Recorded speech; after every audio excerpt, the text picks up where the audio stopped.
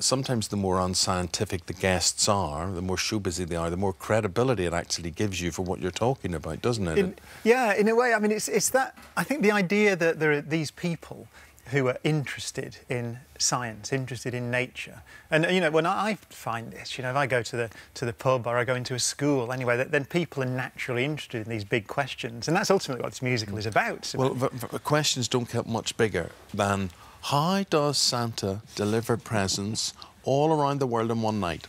Well, that's what every child will be asking its parents, and none of us know how to answer that question. Well, Einstein gave us the answer in 1905, his special theory of relativity.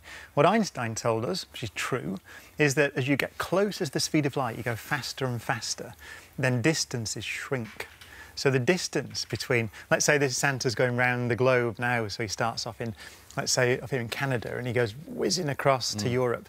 Now, that's however many, 3,000 miles or something.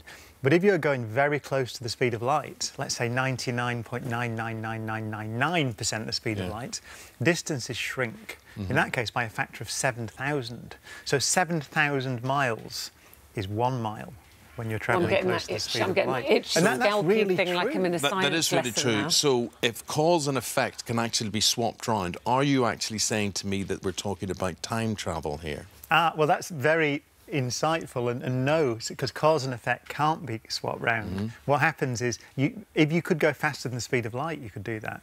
You can't, but Santa doesn't need to, because as he gets closer and closer to the speed of light, distances shrink to almost zero. I think you're wrong, Professor. I saw an episode of Star Trek once, and they were able, in the Enterprise, they were able to go back in time by going faster than the speed of light. But I just pick you up on that. Can you explain? It's not a documentary. OK, right. Now, what about you? So there was me reading in the newspapers at the weekend, and they were saying, the must-see concerts. Brian Cox is going on tour, right? But you can't get a ticket for love nor money. Your tickets on the black market are selling for more than an Adele ticket. I know, and I just wanted to say, actually, because I'm doing some more in May as some extra... I'm doing Wembley Arena, Cosmology at Wembley. Have you done the Wembley Arena before? No. So that will be quite a remarkable... But there are tickets available, so it's not sold out. And I've seen that. There's a big article, actually, I think, in the Times on Sunday about tickets you said for Adele and other people.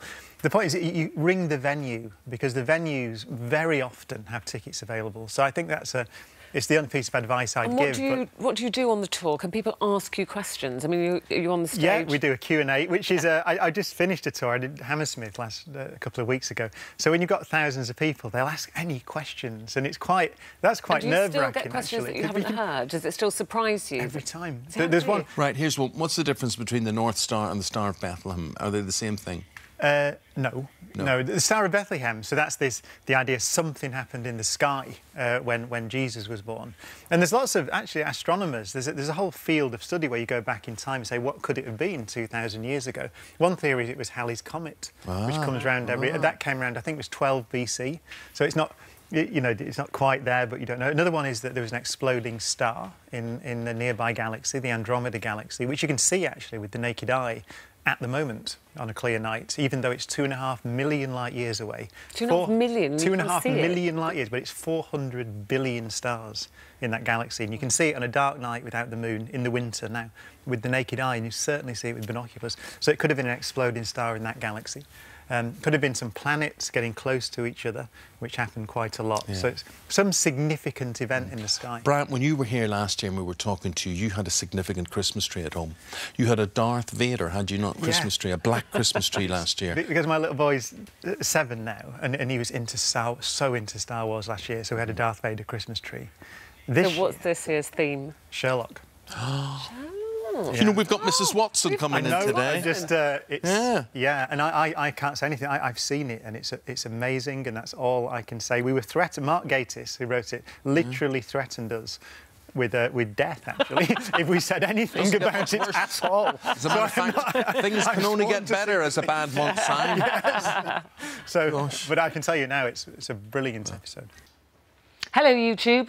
For more of the same, just click here. And don't forget, you can subscribe for even more of these amazing videos exclusive to our channel.